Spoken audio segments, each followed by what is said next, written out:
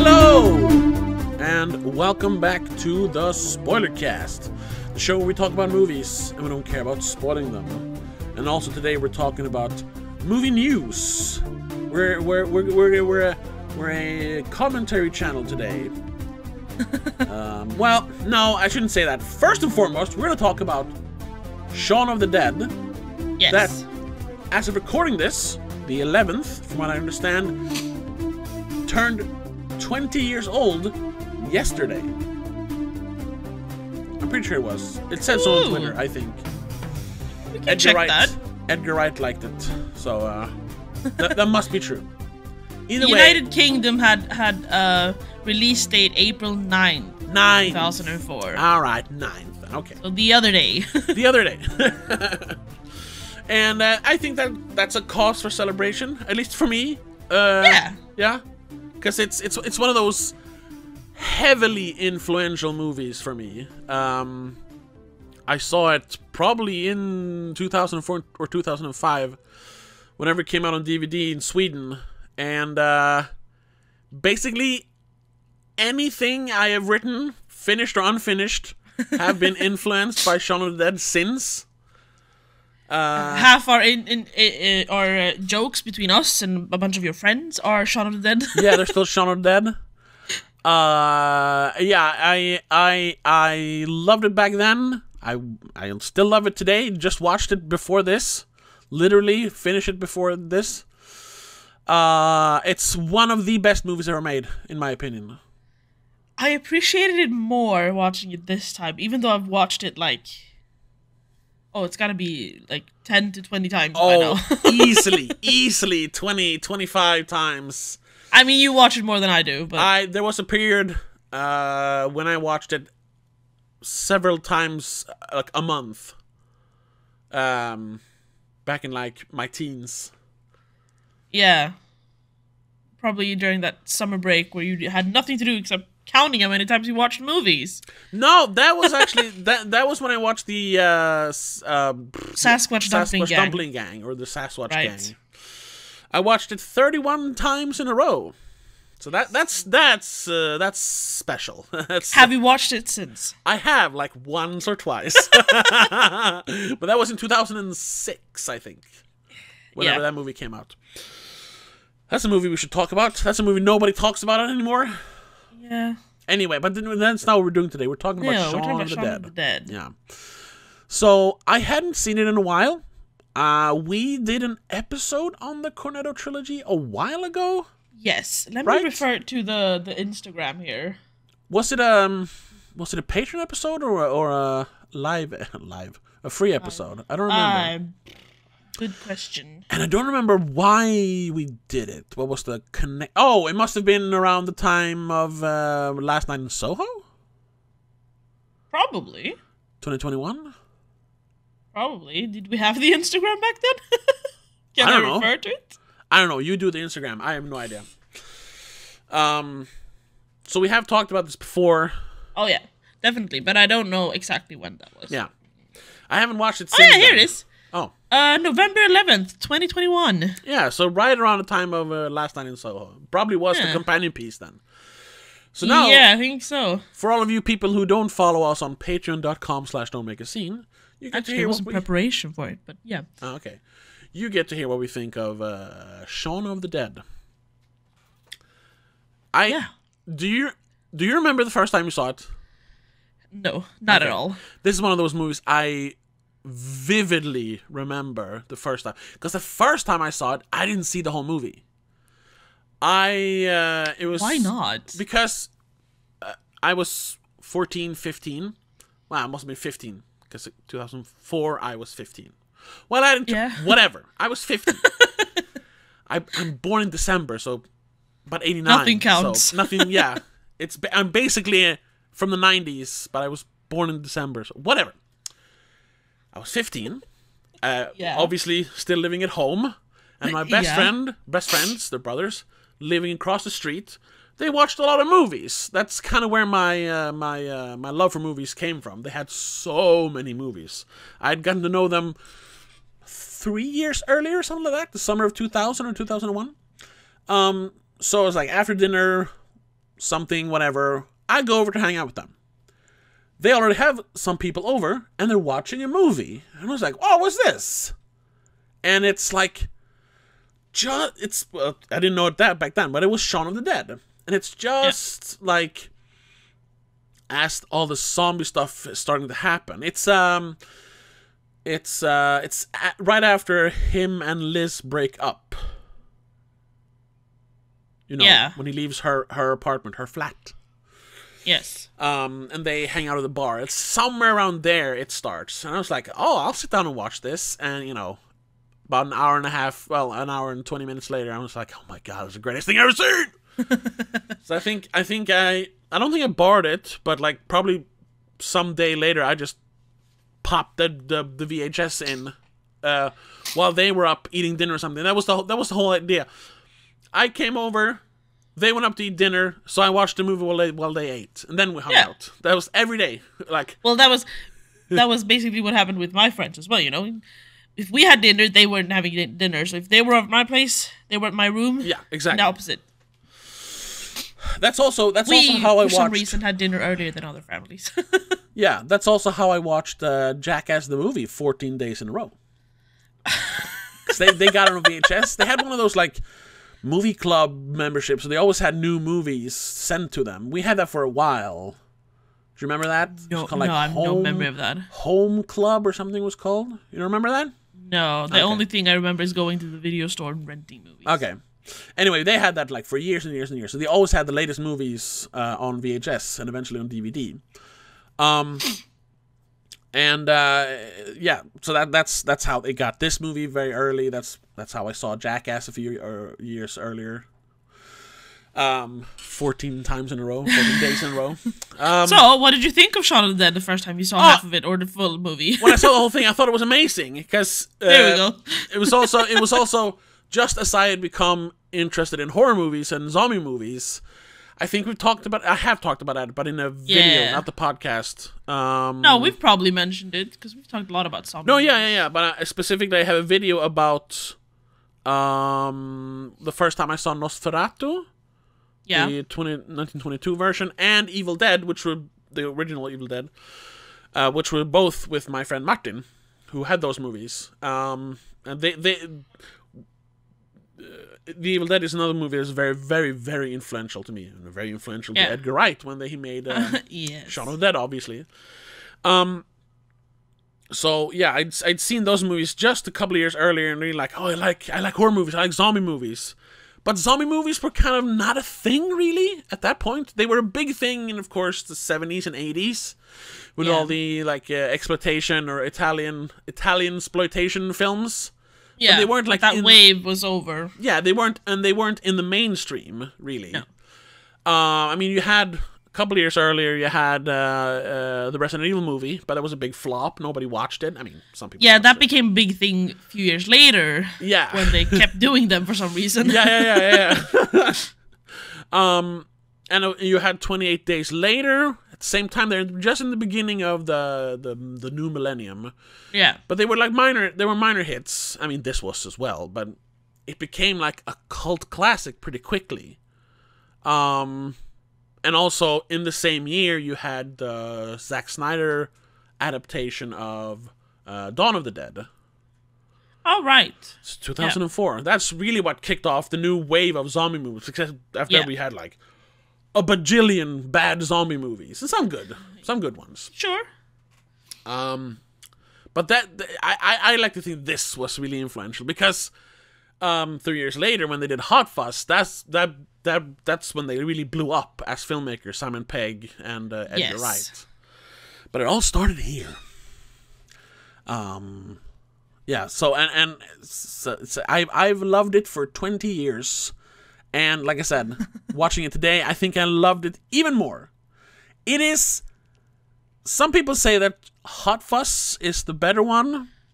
I'm torn. Obviously, it has a bigger budget. It is a bit more grown up. It's all of that because they had 3 years, between this and Hot Fuzz. But that movie is more of it's I love action movies, but I love horror movies, specifically zombie movies, more. So I think for me, Shaun of the Dead is still the best one of the three. And I think we said the same thing when we did that episode in 2021. Like, yeah, it's very close with Shaun of the Dead and Hot Fuzz, but World's End is definitely the last weakest of those three. Yeah, the weakest. Yeah. And the like the difference between Hot Fuzz and Shaun of the Dead is more or less nostalgia, and like just because Shaun of the Dead was the first one. Yes, and like it's like the original kind of. Yeah, and it's very it speaks to me as a now 34, not 31, like he is in the movie, but as a 34-year-old salesman, as I am, I literally work in an electronics store. Yeah. Kind of in Arrested Development. Like I so much empathize or sympathize or whatever with Sean in this movie. And like I said, it's influenced me ever since I first saw it. So I think that's why, for me at least, it's the better one. And just like Hot Fuzz, though, it is 99% a perfect movie. There are two minor things I don't like about it. About Shaun of the Dead? Yeah, and that's not even things. It's just two things that stick out. It's when Sean and Liz are sitting down in her bedroom, just as they're about to break up, and she has her short little monologue when she says, if I keep going back to that place, I'll end up like all those other sad fuckers, drinking myself to death, wondering what the hell happened. And she says it really fast. It's like this, classic. Oh, you have a long monologue. You really got to get out fast. Yeah, that's fine. The thing is, you have to start off by having a regular conversation, which they don't have. I mean, they have, but then there's this cut to that part. Yeah. So it just comes off as it's supposed to be like she's like cutting off his sentence and just getting what she wants to say out. Yeah. But it doesn't really have that tone or flow to be that way. Yeah. It feels very scripted. Yeah. That's one. And then there was one thing I noticed now watching it. I forget what it is though. Maybe there's just one thing. Yeah, probably. Yeah. I think so. There's only one thing, yeah. That's the only thing that, so really, yeah. Bugs you, really. Yeah. Because everyone is so good in the movie. Oh, yeah. Every line of dialogue, said by an actor is so perfect in the movie. Not even just the dialogue, just the sounds. Yeah. When they're playing the zombies and mom goes, ooh. Yeah. Ooh. Perfect.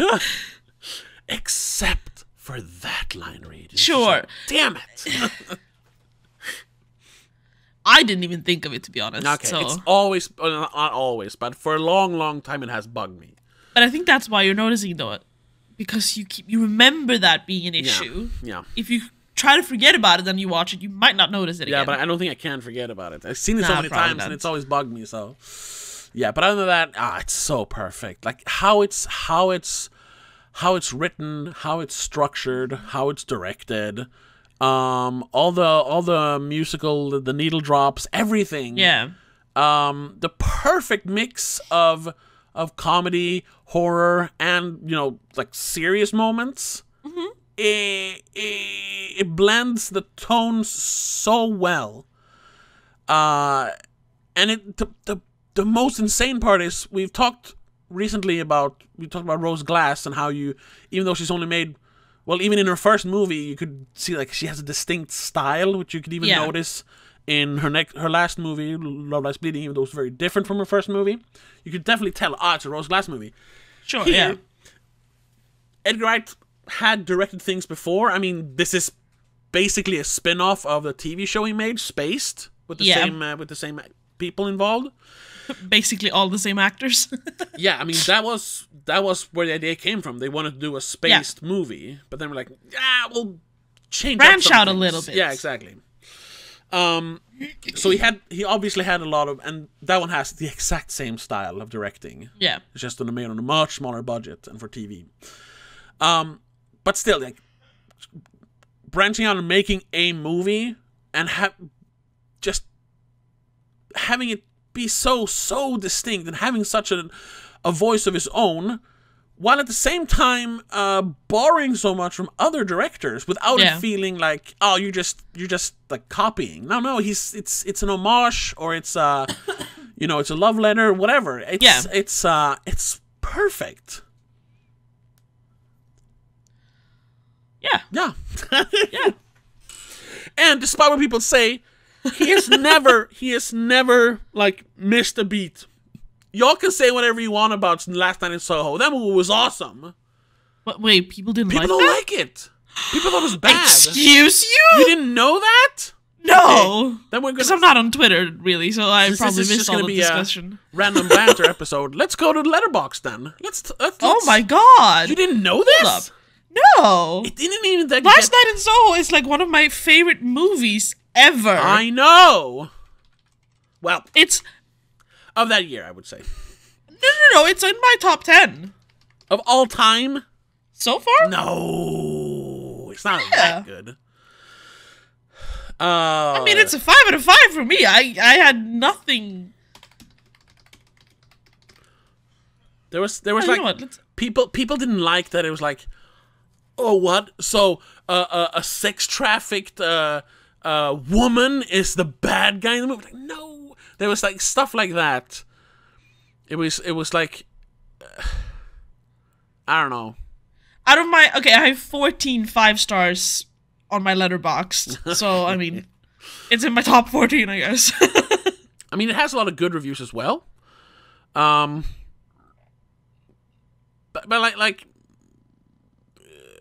I'm just like Eloise because I'm too lonely and spent most of my time thinking about Anya Taylor-Joy. Yeah, I don't know what that's supposed to mean. I get that she doesn't like it because it's a 1.5 star. Yeah. But like here, it's so hard to make. But here, this is from Carson Runquist, who's a fairly competent film critic YouTuber. He gave it 2 stars, and it says worst case scenario Coraline. That's it. And then someone, this same problem men has. That's the thing. Here, 2.5 stars. Men are bad in it. That's 2 stars. So I'm supposed to believe a girl from Cornwall who's been to London once can run street to street without using. Okay, like that's just being dumb. Yeah. Here's one. I wonder if this. I don't think it is. She keeps popping up though. Ayo Edebiri wrote a review. I wonder if that is the actress Ayo Edebiri. I want it to be, but I'm not sure it is. Either way. Weird movie of what a guy thinks women are afraid of. There's more to it. Yeah, I feel like people like... Here, we got a 3 star by Trin. May contain spoilers, whatever. A movie where a woman in the 60s gets taken advantage of when trying to start her music career and kills all the men who abused her is... a way better standalone concept. The double feature of the movie with Ellie just watered that story down to me. I did like Ellie and I loved the performance, but the plot twists weren't twists, and the ending was so soft. The build-up made me believe something crazy was going to happen, and then nothing really happened. Nothing really happened? There were ghosts! Yeah. And you know, she was the... I don't... I think it was more on Twitter back in the day. Yeah, I don't really understand why people didn't like that movie. No, and Letterboxd is not the right place to check. No, because they never write what they actually think. Just funny. Oh, see now, maybe if a lesbian directed it. Yeah. What does that mean? That's what I mean. First of all, what would that change? It's something like it's no, because it's like it's such a female story that Edgar Wright was not the right person to do it because he's such a dude. But he's that's I don't. That's like not that. fair. First of all, and second of all, he did great. Yeah. I don't like if you just didn't enjoy it. Say that. You can't say it wasn't a well-made, well-written, well-performed movie. But the guy did it. Despite a guy doing it. If you want to be that way, then. Yeah, no, I think it, I mean, yeah, I think people read too much into the politics of the movie. Someone called it tasteless and vile, like a cheap jump scare. Yeah. Despite, for years, considered Edgar Wright to be one of my favorite directors.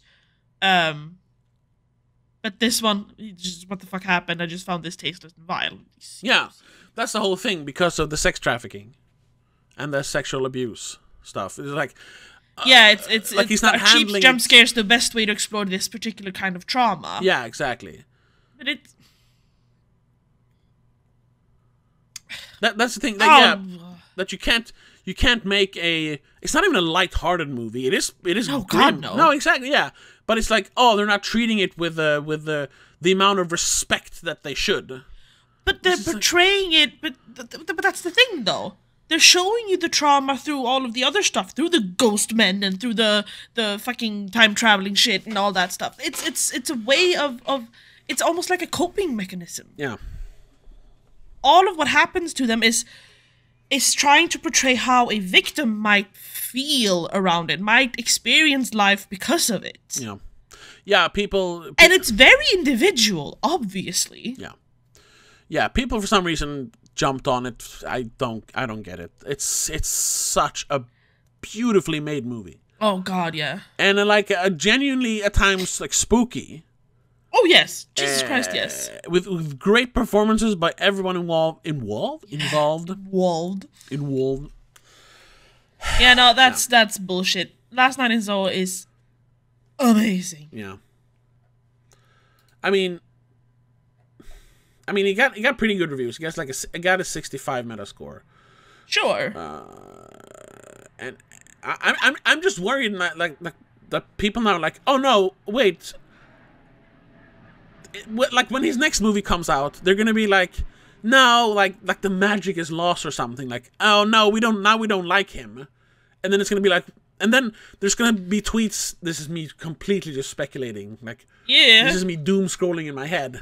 People are like, oh yeah, I knew from the beginning that he was just a bad director. I never even liked Shaun of the Dead. I fear that is gonna happen if the next movie is not amazing as well. No, I don't think so. Because first of all, if we want to be picky about it, he has two kind of different styles. They are similar, obviously, but he makes two kinds of movies. He makes the Shaun of the Dead, Hot Fuzz, Cornetto trilogy kind of movie, and then he does Baby Driver, Last Night in Soho kind of movie, which are more serious. Yes. Yeah. Less. He excels in both. Oh yeah. Though I can imagine that there's more just fun in general doing the Cornetto trilogy. Yeah. Because, the cast and the subjects are much funnier and more lighthearted, obviously. Mm. They're both amazing styles, and it works perfectly for what he's trying to do. Yeah. Like, there's... I don't even remember having a complaint about Baby Driver the first time I saw it. I was like, no, this is exactly what I imagined this movie should be. Yeah. And he hit it on the head, Yeah. I agree. But I'm just annoyed. Yeah. No, I think because if you don't count the Sparks Brothers documentary, because it's a documentary, Baby Driver and Last Night in Soho is probably the movies that he, because people got to know him as the guy who made the Cornetto movies, and they're very distinct. Like you said, they are their own style, and then his other movies are a different style. Scott Pilgrim versus the World is somewhere in the middle. I'm glad that I've seen more and more like video essays about the movie, like, hey, remember this movie that flopped back in 2010? It's actually amazing. I was like, yeah, I know. Yeah. I didn't have the internet back then, but I could have told you. I had the internet, but I didn't have Letterboxd. Not like that. Twitter. No, so... I find my rating of Baby Driver. However, now, he has two upcoming projects. One is The Chain. I have no idea what that is. Does it say anything? A mother finds herself trapped in a terrifying kidnapping chain. Okay, so that's another more serious movie. Yeah, mystery thriller, and then The Running Man. And isn't there already a movie called The Running Man? The futuristic United States of 2025, when the world has become a dystopia. I'm guessing this is, Stephen King. It's based on the Stephen King book. So maybe it's not a remake of the movie, it's a new adaptation of the book. Because, there is an Arnold Schwarzenegger movie from like 87? Right, yeah. 84? Something like that. 87, yeah. Oh, and he has said on Twitter that is the movie he most wanted to remake. He has never really been a Hollywood guy. There was that one time when he was going to make the Ant-Man movie, but then that fell apart, thankfully. Thank God. Yeah. So, but now he's going to make this? I don't know. Hopefully the chain Oh, it's that one, right. Yeah. Yeah. One of the greatest movies of all time. The Running Man. I don't know if I've seen the entire film, actually. I'll be but back. I know which one it is. I was going to say I'll be back Bennett, but that's another movie. He says I'll be back too many times. Anyway. I'll be back in like everything. Yeah. Anyway, Shaun of the Dead. Shaun of the Dead. Still, yeah. Amazing. Honestly, like I said, probably better this time that I watched it. Yeah. Because I haven't watched it in a while. Because I, as well, not as much as you, obviously, but this was one of those movies that I revisited more often when I was younger. Yeah. I think it kind of ruined it a little bit, but going back now, cause I might have seen it back in 2021 then, when we did an episode on it. Yeah. Obviously I did. But I haven't watched it since. No, me neither. It's been 3 years now, so... It was nice. And it still holds up. Oh, yeah, it holds up so well. I mean, sure, it's a little bit frustrating at certain times, but that's the point of it. The characters are supposed to be idiots. Annoying. Yes. It's also fun to see... it's just one scene, really. Like all of Britain's like comedy elite, at least I would say, and maybe not the mainstream, in one scene together. I mean, you have. Oh, you mean when they meet Yvonne and her gang? Yeah, when the two gangs meet, and of course, you have. Oh damn! What are all their names? All their Obviously, names. Simon Pegg is there. Nick Frost is there. Dylan Moran is there. Whatever the girl, Tamsin Greig, who plays from the other team, from the other gang. Yeah. Tamsin Greig is there, or Greg Greig, whatever. In the back is the one guy from Little Britain, and then you have what is his name? The Hobbit, Bilbo. Yeah. Martin Freeman. Yes. And then. One guy that maybe not is not the one who plays their version of David with the jacket. He has a small role in Spaced. I mean, he does not, maybe not super known, but it's like, it's the guy from Spaced. Yeah, no, I recognized him, but I can't. He's been in some other stuff as well. Yeah. There's so like that scene it's so fun to watch now. It's like, they got all those people in the same movie. Yeah. Like you could not put that together this year.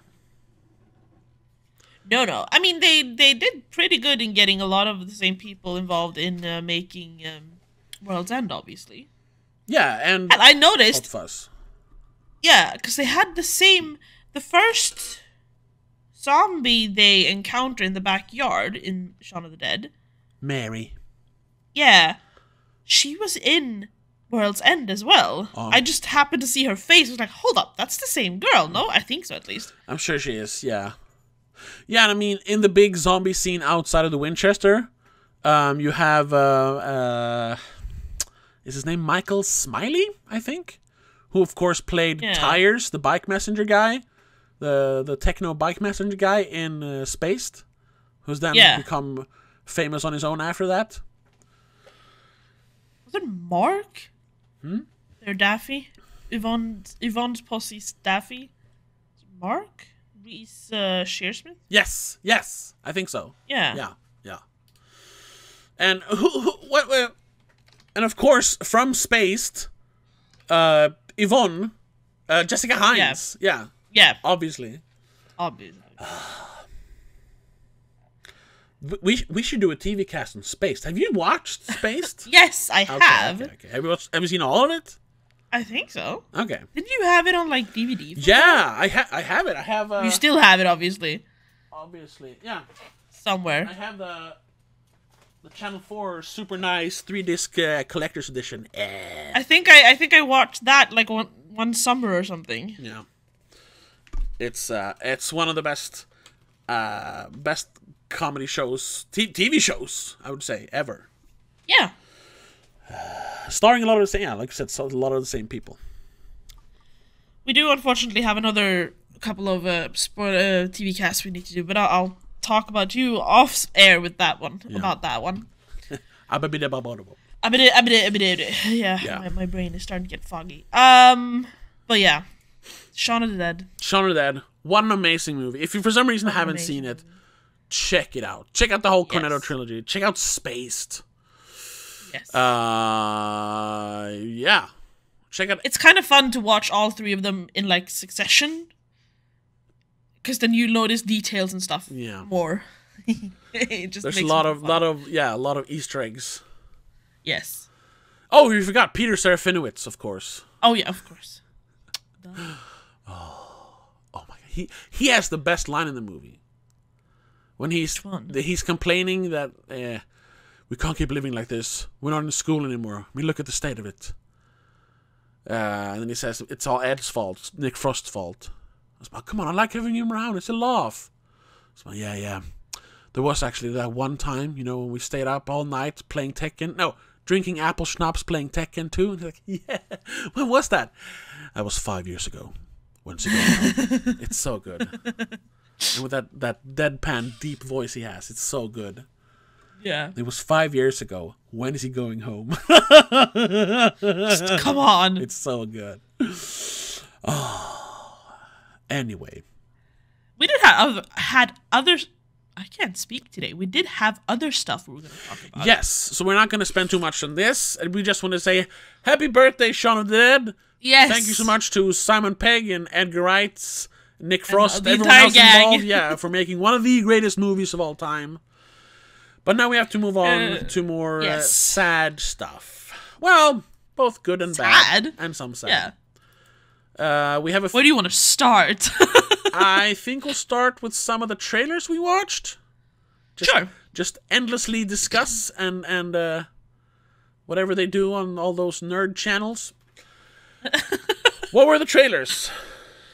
Well, we were talking about Joker.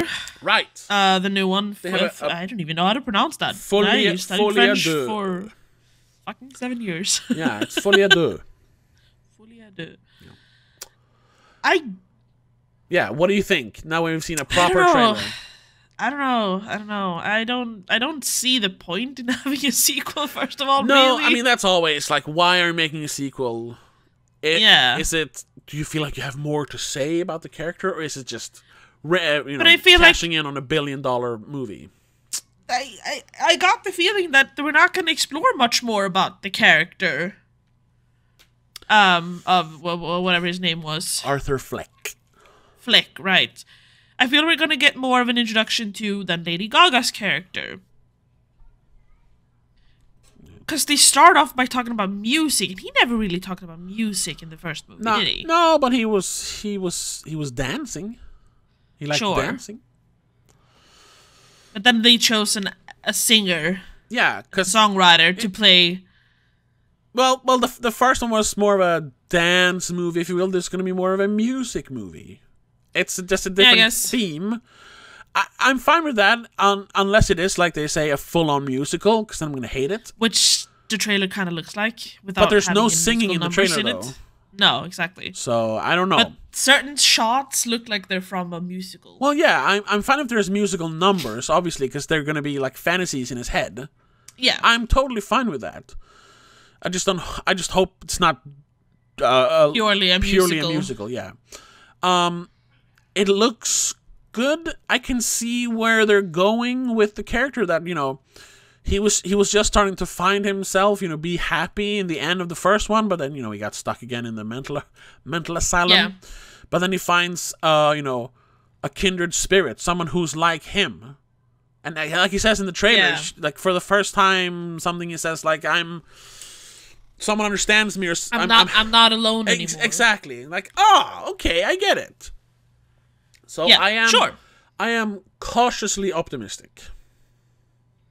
I mean, it doesn't look bad. I just don't really see the point of it. No. They have some cool visuals, definitely, and the final scene in the trailer is very cool. How they match up the smile and stuff. Yeah. People are going crazy over that shot on Twitter. Of course they are. It's Twitter. Yeah. Like, oh my god! Do you know how much work with blocking and timing to just set that shot up?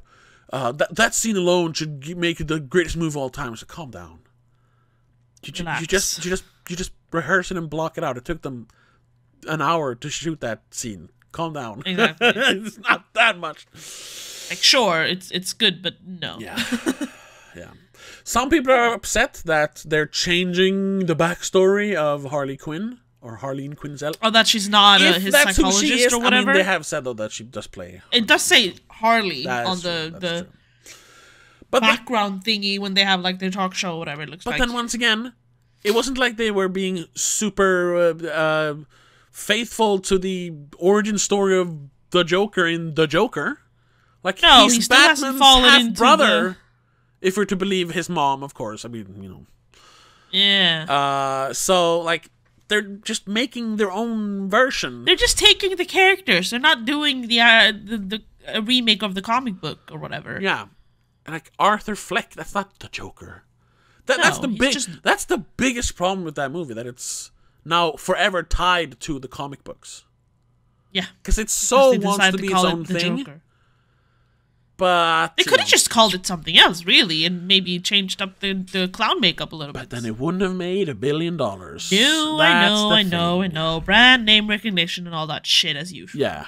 And it actually worked here. People went and saw a weird incel terrorist movie, which they never would have gone to see otherwise. But because it says Joker, and they're like, I have to watch this now. Is it related to this Batman or that Batman or any Batman? Is this maybe part of the Batman now? Or because I mean Joker, the Batman. Oh, shut up. Yeah, it should have been called two different universes. It should have been called Arthur. It's just a movie. Stop exactly. If you didn't call it Arthur and changed up the clown makeup. You wouldn't even change the clown makeup. He doesn't look like that. No, probably not. That's true. It's just a movie about a clown guy. Then people say, this is obviously just aping off the Joker. You can't win. No, that's true. Yeah. Anyway, I'll see it, obviously. Yeah, when I first heard about the movie, like they're making a sequel, I was like, no. And then I saw there was some people who had filmed, when they were out in the streets shooting. Did you watch those like cell phone videos people took of him running down the street? I saw like one or two, yeah. Okay. Where they have like people in clown makeup chasing him. Mm-hmm. It's in the trailer as well. Yeah, and it's like one of those one shots where people keep popping in and out. Sort of like the dance scene in Last Night in Soho, where they're physically popping in and out of the scene. Yeah. It was cool. Anyway. And I was like, okay, I don't know, just couldn't really make anything out of that. But then having seen the trailer, I'm excited. Sure. I'm not sure it's going to be good, but I am going to go see it, definitely. Yeah. Now, a movie I am excited about, though, which I didn't think I would be, but now I am, is Maxine. You weren't excited for that? Are you kidding me? Not super. Because I was a little like I didn't really understand what they were trying to do with it. Me neither. I had no idea what the point was. Pearl and what's the other one called? Maxine. Oh, the movie X. X, right? X. I was like, the character is Maxine. No, the movie. Okay, yeah, X. Yeah. Because I was a little bit like I'm not sure. How are they going to continue off of those two? Into what I've heard Maxine was gonna be. But looking at the trailer, it looks very interesting. Yes. Well, the point is to show like how Maxine got her big break. Yeah. After what happened, she's still like, well, I don't care. I'm a star, which like and because Pearl sees so much of herself in Maxine, and then we got the Pearl origin story. Like, obviously, something's wrong with Maxine, So that's where they were going with it. Going to be interesting to explore then. What exactly is wrong with her? Yeah. Because they point out that we have is it the Nightcrawler? Yes. Yeah, say the night something crawler, right? Ramirez. Yeah. Yeah. Which I gotta say though, mainly because of the music, and it's set in the 80s, and Ramirez, is it Edgar Ramirez? I don't remember. Whatever. The Nightcrawler, Night Stalker. Night Stalker. Right. It felt a lot like a trailer for a new season of American Horror Story, and specifically season was it 9? Yeah, but that's just because we associate that one. Yeah, with because that was also 80s. There's this girl with a mysterious past, and the Night Stalker was involved, or Nightcrawler, or whatever it is. Yeah. So I was like, is this American Horror Story? No. Yeah. No, but then it was obvious, like, oh wait, this looks much better. Yeah. Yeah, there's some really great shots in it. And yeah, like we said when we first saw X, I thought it was good, a little bit overhyped, but then was it the year after, I think, when we saw Pearl, I was like, oh, now I get it. That's why Ty West won for Best Director for both those movies. No, it was the same year then. It was the same year. Technically. Yeah. I think, yeah. No. Then it all made sense. It was like those movies need to be watched together. Because together they're like, oh my god. So, yeah, I am super excited for this trilogy ender for Maxine. The X trilogy. The triple X trilogy. Yeah. I'm hoping it is the ending. So they don't, like, continue. Because it feels a little bit detached from the first two movies. But I think it's because it takes place in a very different location. Well, I think just watching the poster or the trailer, Pearl felt detached as well, because it was like it was like a Technicolor, like musical 50s nightmare, while X but at least was you a had sleazy 70s like a grindhouse movie, which this is coming to be closer to. So it's a perfect. They're blending over. Yeah, with X. It's the 80s. Some of the visuals obviously like Giallo inspired, like Italian horror, not slasher, but Italian like killer movies. But also a little bit slasher, obviously. Yes. Because there's someone chasing her. So excited about. Yeah. We talked someone. All right, people are saying like, oh, we already had the best horror movie of the year with The First Omen. People are like, that might be my favorite horror movie of the year. I was like, bruh, Maxine is coming out this year. Are you kidding me? Yeah. Like, so far, I haven't seen a better horror movie this year, but it's because I haven't seen that many horror movies. Yeah, so far, many horror movies yet. First Omen is the best one, but... Sure. But we know it's gonna be... I have full confidence in Ty West after Pearl and X. It was a little rocky there before that. I mean, we talked about it. He made a lot of good movies, but he also made some... I mean, he made, what's it called? Cabin Fever 2. Yikes. Yeah. Even though he himself is not very happy with that one because it got taken away from him. So I guess it's not fully his fault. But that movie, whoa. No, but I'm super excited for that one. The trailer was great. Yeah. There's something about Mia Goth. I don't like. I forget about her, but then whenever I see her on screen, I'm like, she's mesmerizing somehow. Well, she is. She's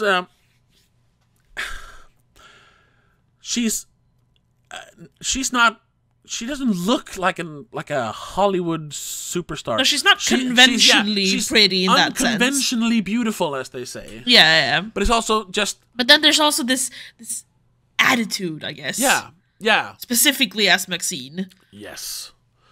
I mean, she's quirky in general, but as Maxine, it's like, I don't know, intoxicating almost. Also, have you watched interviews with her? Yeah, a little bit. Like, I did around Pearl. I did. Yeah, like comparing. But that's when she's a bit quirky. She's a bit. Yeah, but she feels more. I don't want it sounds so cliche, but down to earth. It's a wrong thing to say, but she feels more laid back. I would say. Yeah. Then if you, speaking of Last Night in Soho, like Anya Taylor-Joy in interviews. Oh, yeah, I know. Wow. Someone pointed that out a while ago. That she looks like. She looks like a rich kid. Anna Taylor-Joy? Yeah. She's the she's archetypical rich kid. She's rich, like almost royalty-like in the way she acts, and I mean she's very professional in that sense. Yeah, she's a very good actress, but in interviews I'm like, she's so poised. She's like she's up there somewhere. I can't relate to her. She's like an old school movie star, even though people don't act like that anymore. But it's like I couldn't. Which is fascinating as well, to be honest. Yeah, sure. And even, which is so weird, I've only seen like mini clips of her and Chris Hemsworth promoting the Furiosa movie, and she's so like above him without even trying. But I think it also comes with her being like she speaks like 5 languages. She's like super talented in everything, so she could just dominate the space without even trying. Yeah. And he's just standing like, oh, good movie in Spanish. Like, she speaks Spanish for some reason. I don't remember if she's like half Spanish or something. Something like that.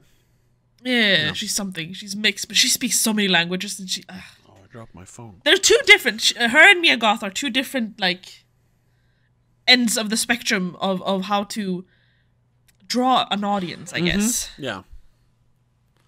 Mia Goth is this quirky, laid-back, kind of quiet version, while Anya Taylor-Joy is just regal up there. Yeah. Without being rude, obviously. She's not rude. No. She just seems very professional in a way. Yeah. And then also, I don't know if this is a bad take, but I think, because she's, who? Mia Goth. Mia Goth? Yeah. She when all the stuff went down with Shia LaBeouf a few years ago, she was the only one who like stood by him and stuck with him. And I think they didn't have a kid, but they have a kid together now, and she's when they talk about him, she's like totally devoted to him as well as her career, that's also very, very admirable. That adds to it as a person, According to IMDb, they're still technically married, but they have filed for divorce. Oh no! But it's like someone hasn't signed the papers or something, because I think we read that when we talked about Pearl as well. Oh, I think so, yeah. But there's that interview he did for some podcast, the Shane from Walking Dead podcast. I don't remember what it's called. It's called Real Talk or something.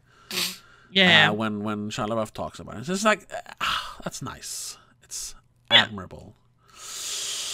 Not that it has anything to do with their acting, but still. No, but it adds to the personality, and we attach the person to the movies, obviously. Yeah. Both born in 90... No. Mia Goth is born in 93, Anya Taylor-Joy in 96. I thought they were about the same age. But yeah, they're kind of the same age. That's the weirdest thing about growing older. Like, when you watch, like, famous movie people now, and they're, like, 10 years younger than you, it's like, oh. Well, these aren't. These are my age. Yeah, but you know what I mean. Yeah. I was like, what? These are supposed to be children. What is happening? And they're like, oh, right. I'm halfway to 70. That's one way of looking at it. Yeah, sure. Well, I am this year. Anyway, there's one more trailer. I sent you. Oh, I told you to look at one trailer. Yeah, well, technically 2 more trailers then. One that I had no idea of, which is a movie called Cuckoo. Oh yeah, I stumbled upon it when I was looking at these trailers specifically on IMDb. That one's like came next or something. Yeah, and I'm so glad you did. Yeah. So I gotta say, that was the scariest trailer. Not if we don't count Vermin or Infested. Yeah. Because that's more of a, I don't like spiders. Exactly. But on a more like horror movie thing, this is the scariest trailer I have seen since like 2006, 2005, when the first trailer for The Strangers came out. Oh, yeah. That trailer made me literally scream. And this scene when she's just standing in the room and he just steps out of the shadow and it holds on it for like 10, 20 seconds in the middle of the trailer. And you're like, just what happened? It is, I don't know what to say in English. It's gastkramande. Haunting, I suppose. Yeah, like gut-wrenching? Is that a way of saying it? No, not really. No. Either way, the scene here. This is also when she's biking home at night, horror, right? Oh yeah. And you just glimpse someone running next to her, and then the shadows. Yeah, in like between the houses or something, and then her shadow. Oh my god! It's supposed to be a body horror movie as well. Hey, bring which it you on! Like. Yeah, a lot. Oh yeah, that looks like. I mean, we just said like, hey, Maxine's gonna be the best horror movie of the year. Well, we haven't seen Cuckoo yet. Oh my god! No. That looks fucking amazing. And Dan Stevens. You have like. Oh. Yeah. Ooh. I love that he's such a. I mean, he's played the good-looking guy as well. He's on some British TV show where he plays the regular good-looking guy. I don't remember. But then he just makes these weird, violent horror movies as well. Have you seen The Guest? He made many years ago now, like 10 years ago. I think it's called The Guest. Oh. Yeah, The Guest. Where they even used the fact that he's really good looking to like mask the you know his the scary part with horrors. Yeah. Wait, he was in. Wait, am I confusing The Rental with something else? The Rental? No, the Dave Franco movie. Yeah, he's the other guy. Yeah. Yeah. Yeah. Once again, picks a really, really scary horror movie. That movie's really scary. Yeah. Like The Guest, and he he just picks. That one. Yeah, no, I haven't seen it, but I know which one it is. It's a good movie. If you don't know the twist or whatever, you watch that movie. Wow. What a great movie. All right. He plays the Beast in Beauty and the Beast. So, obviously, like, he's done the conventional good-looking guy as well, obviously. Yeah.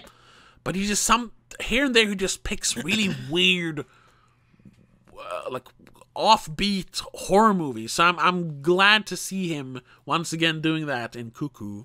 Because he's so good in horror movies. Oh yeah. So yeah, that's another movie. I have no idea what it's about. I've only seen the trailer. I haven't looked up anything else about it. I'm gonna IMDb it for the first time now. Exclusive, no, it doesn't guys. Say much. Exclusive. I'm IMDb Cuckoo for the first time. I mean, if you just read the description, it's nothing. Oh. Yes, because it's on in festivals right now. Ah, okay. So it's premiering officially summer or end of summer in most countries, it seems. 58 Metascore. That's not good. Yeah, but yeah. I know. Let's see who doesn't like it. It's been on Berlin International Film Festival, South by Southwest Film Festival, Overlook Festival just recently, and tomorrow it's on the TIFF. The TIFF, so Toronto International Film Festival. Yeah. So maybe it'll up after that. And then it'll premiere July and August in most countries, it seems. Even though we don't have that many in the list. Let's see, the worst has got, it says, exuding more uncertainty than discipline. Okay. This wackadoo horror thriller from German writer-director Tilman Singer can't decide if wearing a smirk will see it through a sloppily developed plot, which keeps promising more than it delivers. Mm-hmm. I mean, it's called Cuckoo, so wackadoo seems fitting somehow. It feels like it's going to be, like, unhinged. Yeah. I mean, the trailer as well is she going crazy, or is everyone else crazy? Yeah. Is she cuckoo, or is everyone else cuckoo? One may wish that the absurdity of the conceit had been matched by a bit more irreverence in the script and audacity in the imagery. Okay. If I'm being honest, half of those words just didn't sound like words right now. That just sound like I'm gonna put strange, big, weird words in my text to sound more educated and difficult, I guess. Or just, like I'm better than everyone else. Here's a good one from Time Out, I guess, magazine. Sure to be a cult classic, it's quite literally cuckoo and often gloriously so. Isn't that the point? Yeah, exactly. Probably. You know what? I'm excited for that one. I'm very excited for that one. And then one that I'm less excited for. I had heard rumors about it, didn't think it was going to happen. But Blumhouse, which we're going to talk about more in a little bit, motherfuckers, are releasing an I guess American remake of Speak No Evil, which is just like, which was originally a Danish. What was it? I guess it's a Danish production, but it's a Danish Dutch co-production or something. Right, because it's a Dutch family and a Danish family, right? Yeah, I think it's technically a Danish movie, but yeah, sure. And I watched, because I never saw the trailer for the original. I just saw the movie because I heard people saying like, "Ooh, it's one of the better thrillers of the year," and I watched it. And I was like, "Yeah, I've talked about it. Have you seen it yet?" No, I haven't, and I haven't watched the trailer for the American version yet. Oh, I've only seen like the first 30 seconds or something. You know what? Don't watch it, because I watched I watched the original trailer after watching this one, and it reveals a lot more. The original trailer does not spoil, but kind of like give away some things. I mean, you've talked about it very sparingly, so I know a little bit. Yeah. You need, but I don't know all the you twists. need to watch it, because I know it's on that is. We talked last week about what makes a movie scary. That is a properly terrifying movie without having jump scares or monsters or anything. Yes. It is disgusting. It is some of the worst shit I've ever seen, and I love it. Yeah. I hate that the trailer is very similar. Not the trailer. The poster is almost too similar, in my opinion, with the font and just the simplicity of it. Because it's like they couldn't even think of their own like poster for it. They're like, no, it's just, you know. Wait, I gotta see it. I haven't, for the American movie, American version. Yeah. It's just, but it's much darker. But there's this texture to it that makes me think of the Dutch one, Danish one. Because the Danish one is like the road, or like a car. It's a car, and then you have like a sunset or something. Yeah. So there's the orange at the bottom, and then the blue. I picked them. But it's very minimalistic because you only have the car at the bottom. Other than that, it's just color basically. The American one is just black, but then there's this texture to it that looks like they're trying to mimic the car, in my opinion. It's annoying, and it's the same font, basically. They just changed the no. But it's just text. I don't see it. It's just a black background. There's texture to it. Yeah, but what is that? What do you mean it looks like a car? They're trying to make it as minimalistic as the Danish one. Oh, okay. I don't like it. It is directed by James Watkins. It's also too soon. Speak No Evil came out 2022. Yeah, but it's one of those movies like, kind of like in the 60s when Swedish pop artists would just take American songs and remake them. Sure. Because like, whoa, Swedish people don't know English, we'll just make a Swedish version of it. And here's like, Americans can't watch a movie with subtitles, even though like 80% of it is in English. Because they don't speak the same language. Yeah. So we'll just make an American version of it. It's like, no, just show the original. I promise you, they can understand. They can read a little bit of subtitles. Yeah. It also good actors though. Yeah, great actors. I mean, I'm always happy to see Scoot McNairy in movies.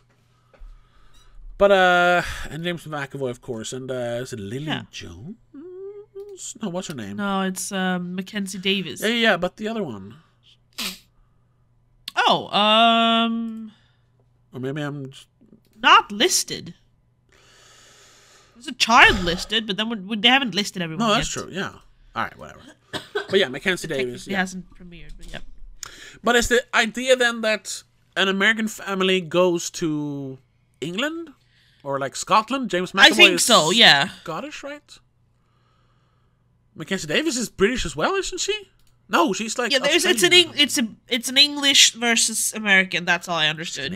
But it looks like they met in like Italy or something. Yeah, and that's the original movie. They meet at a vacation. Yeah. You know, they're in. Okay, yeah, and then they invite them over to their house. Yeah. Either way, speaking of Blumhouse, yes. Let's move on to the last little bit we had that we wanted to talk about. Let's see if I can find the article. I want to read the exact article. One eternity later. I found it. There we go. I just googled. Well, it's not the same article. No. But here's another one. We can read both of them. But send the one you have. It should be the same. It's by John Squires. Yeah, Bloody Disgusting. Yeah.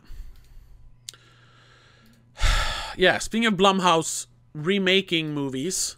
Yeah. All the time. And I mean, we've already talked extensively about Blumhouse here a few weeks ago. Yeah. And we talked about Imaginary and Fantasy Island on the Patreon episode. There were some clips, of course. Hey, did you know we release clips of all our episodes, even the Have you noticed? ones? Yeah, have you noticed? I release more clips than actual episodes nowadays, but not on the clips channel because I don't dare to start another channel. That's unnecessary. I should try it though. Either way,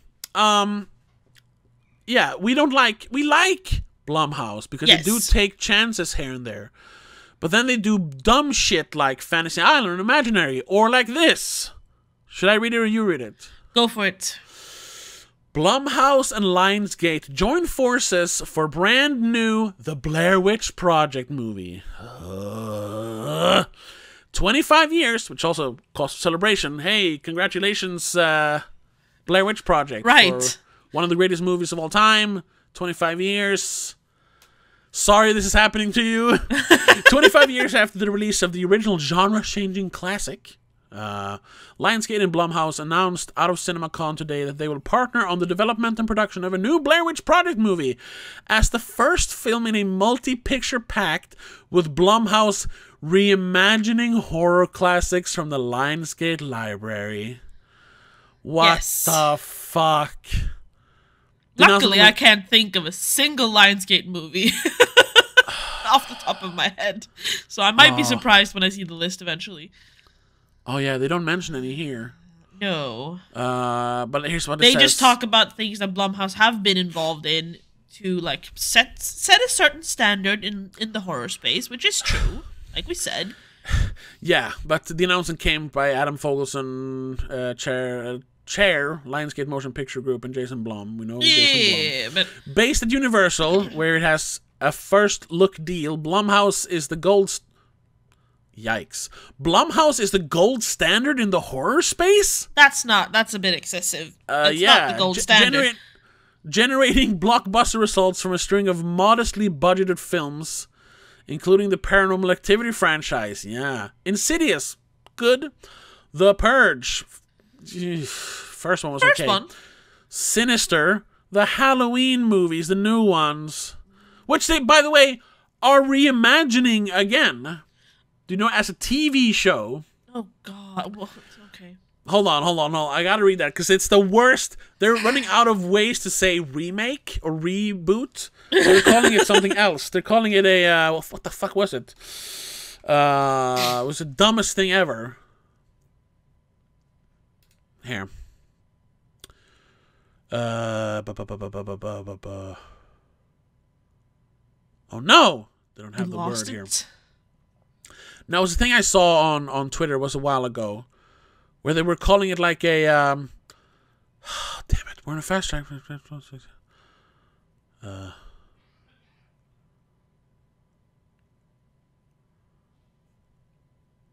Yeah, right. Here, it's a quote. It's a creative reset. What the fuck does that mean? A creative reset? Oh, you mean you're gonna make it again? It means inspired by, and then kind of like still, I guess, accepting that the original exists, but we're doing it our own thing. I don't know. I have no, it's just stupid. It's a creative reset completely and going back to the original film, as opposed to spinning out of any of the more recent film adaptations. Yeah. So they were like, oh, we had a big success with the 2018 Halloween reboot or a requel, sequel, whatever it's called, legacy-quel. Whatever. It was a legacy. It was supposed to be. Sure. Yeah, this is the real sequel to the original. Ignore all the other ones. Yeah. Which they already done like 10 times before that.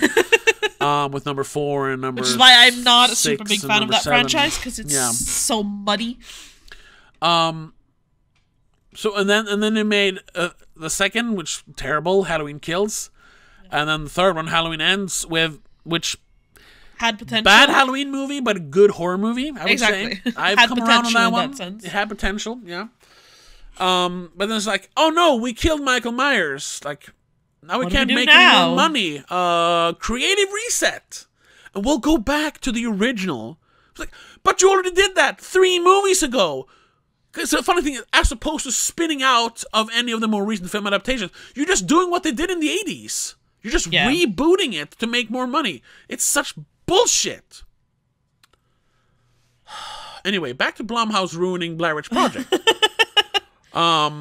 See, the thing is, as much as I hate remakes and legacy sequels and all the fucking words for it, Blumhouse has been able to produce good movies, good horror movies. Yeah, but not good remakes. No, I know. And the Blair Witch Project is iconic. You can't really remake that one without being like blatantly just, this is the Blair Witch Project. You know what happens. Like, they're not going to be able to throw in a new twist there, really. And I mean, they already tried. They did it in 2016 with Blair Witch. Right, and it was awful. Yeah.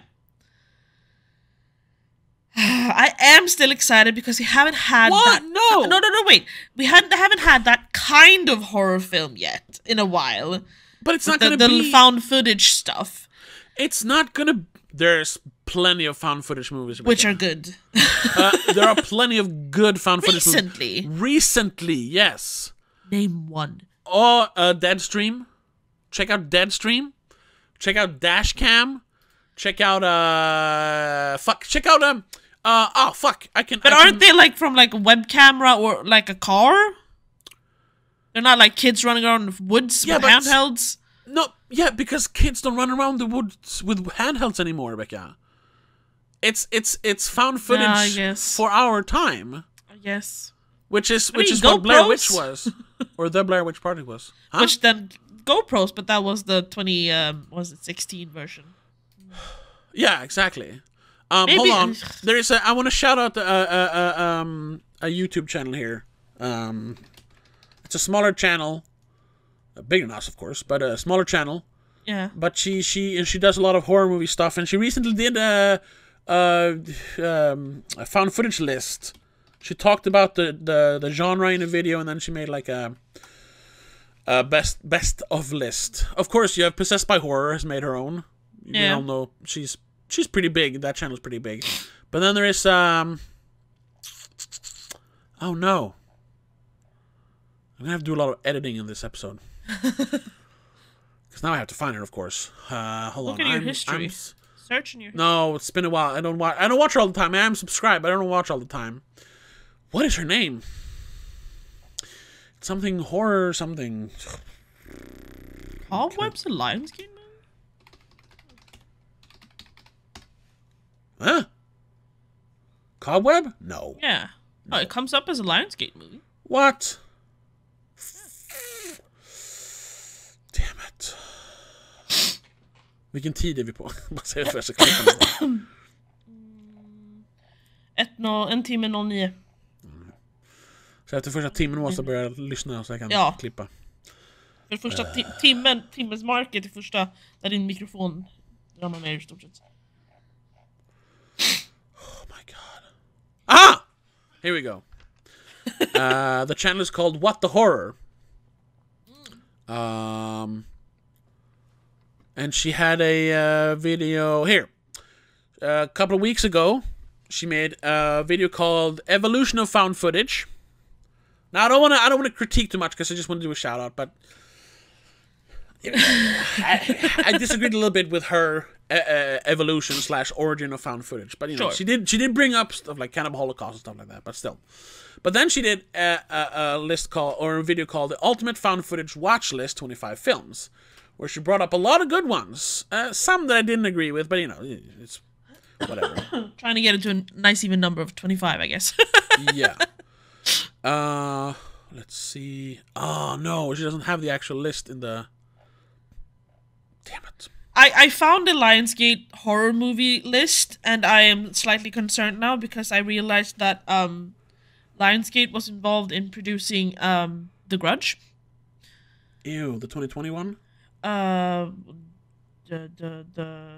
2002. Oh, Lionsgate. Yeah, sure. Yes. Ju-on, The Grudge. Yeah. Early 2000s. I don't want them to remake that one. They already have. Yeah, but I don't want it to happen again. They already made a 2004 and 2020 version of that movie. There's a 2020 version of that movie? Yeah. Yeah, it came and went because it was awful from what I heard. I never watched it. Because that's like the one I grew up with. Probably the 2004 version, though. The American version. Yeah. I did see the original as well. Yeah. Yeah, 2019, The Grudge. 2019, sorry, yeah. Anyway, the visuals still kind of freak me out though, with the hand in the head. Yeah. Anyway, you should check out that video because it was a pretty good list, and also I left a comment which she liked, so it was a good comment where I gave. And then it's another one. It's it's modern found footage. Yes, it's a lot of webcam movies, but The Den from 2013, great webcam horror movie. You have seen the Poughkeepsie tapes, right? Which is more of a we've talked about that, mockumentary though. But there's a lot of it's literally the cops find footage of the murders. Sure. But you know what I mean when I said I want that kind of. I know what you mean. But then, believe it or not, you remember the Facebook movie Unfriended? Where the kids hang out on the Skype movie. It was like the first Skype movie where a bunch of kids are hanging out on Skype, and then the ghost of their dead friend turns up in the chat. I never watched it. Starts forcing them to kill each other. It's a pretty bad movie, but hey, it keeps you engaged for 90 minutes, which you didn't think it would. They made a sequel to that called Unfriended Dark Web, which is legitimately kind of good. Because then the plot is a bunch of friends hang out. Their struggling artist friend has a new computer. He has a new nice MacBook. And he's like, where'd you get that? And he's like, full honesty, I found it at a coffee shop. And they're like, whoa, so you stole it? But no, the guy left. I just took it. Well, yeah, okay, yeah. Yeah, and then they start getting messages like, hey, you have my computer. I want it back. He's like, well, whatever. But no. Yeah. I want it back, or things gonna happen to you. Because they're like, is there something on the computer? And then they start finding things, and things start happening to them. It's actually really good. I mean, really kind of good. Sure. And like I said, Dashcam. What was the other one I mentioned? Deadstream. Deadstream also is kind of funny because it's almost like a horror comedy movie. Which is also very, very of its time. It came out like a couple of years ago, and it's about a YouTuber that has kind of been canceled. Well, it's not a YouTuber; he's a streamer. They didn't want to mention YouTube because it's expensive. Sure. But so now he's streaming, and hey guys, I'm so happy you're here. And then halfway through the thing, I gotta keep streaming. It's all I have left. Don't leave me.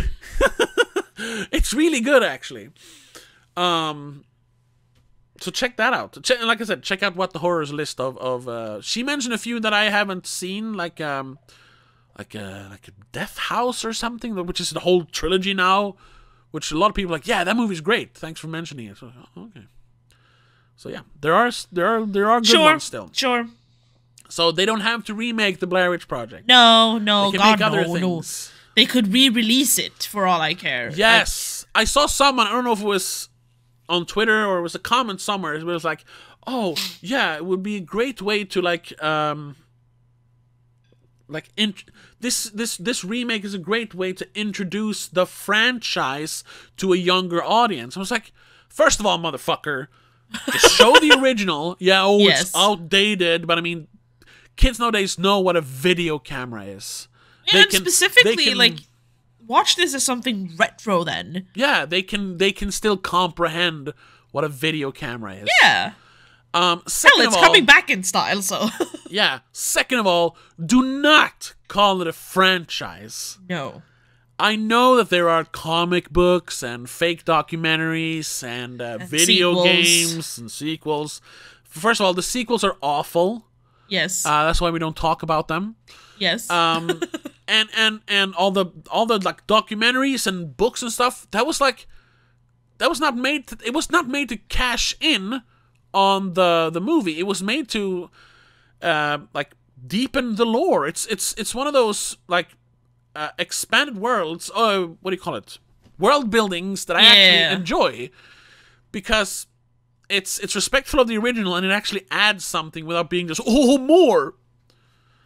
So the Sticks and Stones there. I mean, there's even like fan-made documentaries that fit so well within the bigger picture, like Sticks and Stones and the Burkittsville 7, and of course the original Sci-Fi Channel like behind the movie documentary.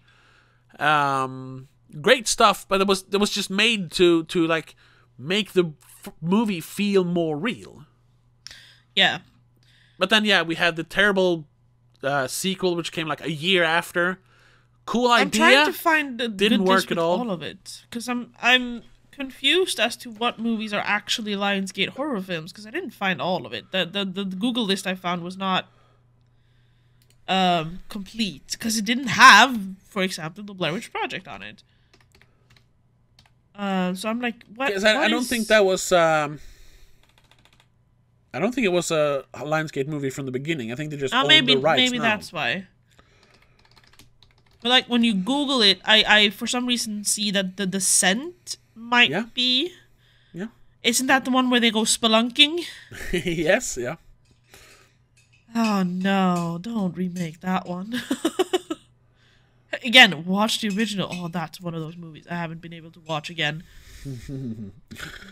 Yeah. There's on Wikipedia.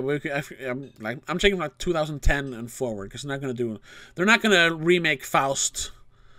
No, probably not. What do we have? I mean, Saw. They could remake Saw again. They could again, yeah, exactly. They could. I guess that wasn't really a hit though, but they could remake The Last Exorcism and call it the Last Exorcism again. What else? Fucking Buried. The Deadpool guy, whatever his name is. Deadpool. Ryan Reynolds. Ryan Reynolds. He's just Deadpool now. No, all his characters are just Ryan Reynolds. That's what it is. Yeah, that's the one. What else? Well, they're like, I mean, Hostel, Cabin in the Woods. Yeah, exactly. I mean, I see Texas Chainsaw 3D on here. Yeah. So I don't know if they have the rights to the Texas Chainsaw Massacre. Leprechaun Origins. Oh no. Oh no. There we go. Yeah, Blair Witch. Postman Pat the movie? No, I don't think they're. I'm kidding. Yeah, they made a lot of movies. A lot of horror movies. True. So yeah, it's gonna be terrible. They made Alone, that zombie movie that I've tried to get you to watch because I want to talk about it, but I don't know how to talk about it alone. Yeah. It's just stuff like that they can now remake. Jesus Christ. Yeah, well, I'm not excited about that in that sense. I want more of the early 2000s horror film style to come back, definitely, but not in remakes. No. I want it in actual movies, in new movies. Oh, they're definitely going to make a... Because now I saw they made the Leatherface movie as well in 2017. Yeah. Co-production with Millennium Films, though. But God, I need to get off the Grudge's IMDb. I can't fucking look at the images. Jesus Christ. Oh, we should do like a revisit to all the old horror movies that I grew up with, because they're probably not as scary anymore when you rewatch them. But when I was a kid and I watched The Grudge for the first time, holy shit. Sure. I'm all for it. Yeah. Well, but anyway, has been a bit of a, That's going to be terrible. So, yeah, most likely. But hey, they might surprise us, but I doubt it. I highly doubt it. Yeah, I highly doubt it. Because they're Blumhouse. We'll just have to see. Yeah. Wait, they did do what's it called? Isn't it Get Out or Yeah, Get Out. Yeah. Yeah. Which is a great movie. But that's not. They just that's put not their name Blumhouse on though. it. That's that's whatever his name Peele. is. Peele. Yeah, Jordan Peele. Yeah. But that's what I'm saying, though. If they get the right people to work on it, maybe it's okay. I don't know. I doubt it. They're not going to get the right people to work on it. No, because no one's going to want to make. They're going to get fucking Jeff Wadlow, who made Fantasy, and he's going to do the new Blair Witch movie because he's dependable, and he can shoot it for $3 million. It flops, but still makes 10 times the money back, and then we're off to the races. Yeah, that's what they're going to do. Because that's what they do. And then I'm depressed. Once every 5 years, they like put their name on an actually good movie. Yeah. Let's just end it here before it gets worse. Oh God. Hold on, I want to see just the other. I found basically the same article, but from IndieWire, written by another person. See if they mention any other movies. No, it's just the same quote. I've been in blah, Purge, The Gift. No, all they talk about is the Blair Witch Project. That's gonna be the big one. So that's what they're gonna do. Yeah, because it's the first one, and if that works, they're like, yes, let's greenlight everything else. Yeah. Otherwise, they might do a couple more, and then they're like, yeah, whatever. Oh. Oh. What? Eh? Oh yeah. What? Oh. Yeah. Did you hear also that they're making another Matrix? Oh yeah. I think it was my boyfriend who mentioned it. He read it somewhere. I don't understand that. I haven't finished all of the Matrix movies yet. And I didn't even notice. Because they were selling it as No, I think I mixed it up. Sorry. I thought it was the guy who made the Batman who's now making whatever his name is. I thought he was making the new, but it's Drew Goddard, the guy who made The Cabin in the Woods. And it's Neo is getting a new look. So it's basically a reboot, which is kind of funny because Matrix Resurrections was supposed to be like an anti-reboot. People kept saying like, "Oh no, it's intentionally bad to show you that you don't want a fourth Matrix." It's like, yeah, you can't just make a bad movie to like. No, that's not how it works. That worked once, and that's with the Texas Chainsaw Massacre 2. Sure. But you know. But that wasn't in the 2020s. That was in the it was in the 80s. Yeah. 80s, yeah. But it didn't even work because now they're making another one anyway, and the whole thing was like, you can't make it without the Wachowskis. But now Lana Wachowski isn't even directing this one; she's producing it, whatever that means. That means they have to put her name on it, basically. Yeah. She had to greenlight it. She's executive producing, which is literally just putting your name on it. Yeah, they had like. Please approve that we are making this. Yeah, but that's what they said. Please put your name on it so that we can put your name on it. Yeah, but that was the whole thing with the 2020, the Matrix Resurrections. Warner Brothers basically said like, listen here, Lana or Lily. I don't think Lily works with movies anymore. Like we're rebooting the Matrix with or without you. She was like, fuck. All right, I'll do it. Yeah, you're not taking it away from me. Exactly. But I'll make it intentionally bad. I was like, ugh. But yeah, now they're just making it without her. So it didn't work. That's what we have now. They're just gonna remake everything. Yeah, sorry, we were gonna quit. We were gonna quit before you got too depressed. Yes, thank you, please. Now I am depressed. Welcome so that's that. I think I'm gonna title this episode Cinema is Dead. Just Cinema is Dead. The Spoiler Cast presents Cinema is Dead. And happy birthday to Shaun of the Dead. Yeah, exactly. Happy birthday, Shaun of the Dead. Cinema is now dead. Thank you so much for listening. Yes. Check us out on patreon.com/don'tmakeascene, where I guess we'll just keep talking about this in the companion piece. Yeah. And we'll see you next week for our review of Civil War. Looking forward to that one. But other than that, have a good one. Bye. The Spoiler Cast is part of Please Don't Make a Scene. It is produced and directed by Tobias Vedén and hosted by Tobias and Rebecca Vedén. Executive producer is Annika Vedén. I also want to give a huge shout out to all our patrons over on patreon.com/don'tmakeascene. Mom, Dad, Christopher Belen, Danny Del Gaiso, Mac and Mom, Laura Kinney, and CK85.